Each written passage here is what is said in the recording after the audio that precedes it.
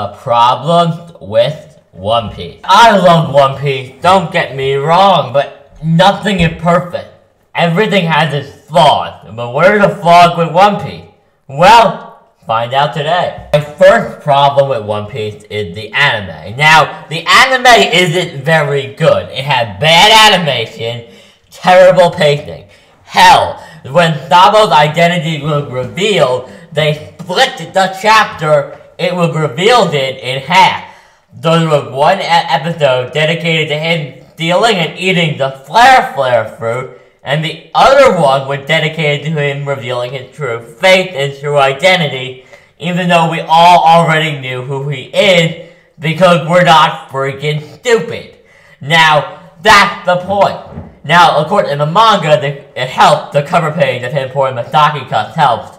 But we still already all probably knew who it was.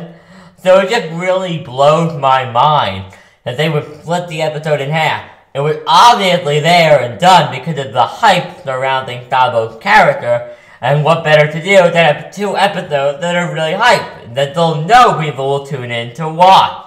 Now that is not the only thing the One Piece anime has messed up on before. It also could have done better on the Gear Force episode. Now, before you come and kill me, I know, but Gear Force transformation was done amazingly.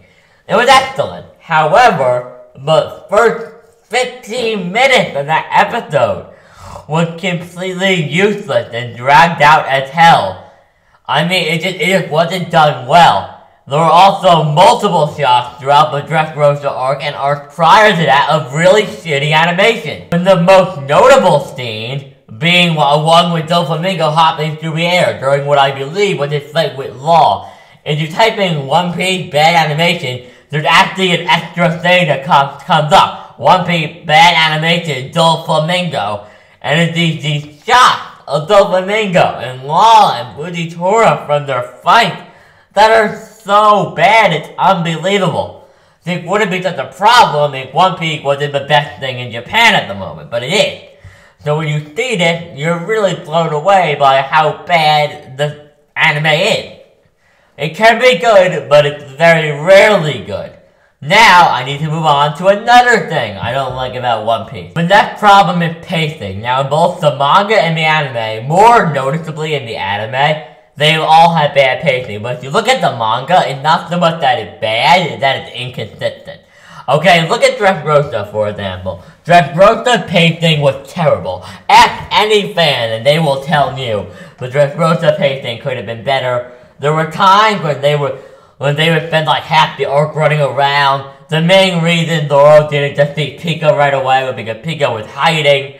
The pacing just wasn't good and it really dragged out. The Dressrosa arc did drag out, that is a fact.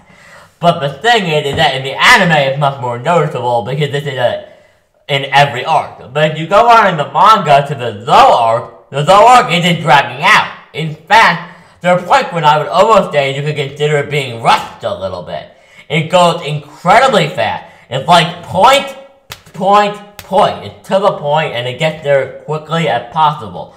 So the pacing is very inconsistent. Like we go from an arc with terrible pacing to an arc with great pacing that is actually so fast, you could say it sometimes in some chapters, it's too fast, which is very inconsistent. And I don't like that because it really makes it hard to tell what's going to happen. And that's not always good. Another problem I have with One Piece is that with Oda, at least for me, I either like the character or I despise them.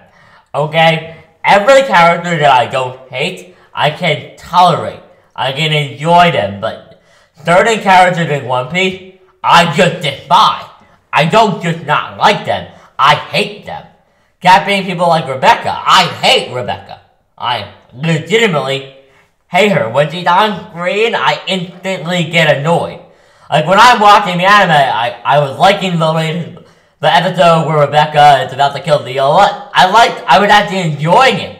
But then I saw Rebecca, and my hype was gone. My hype was literally gone.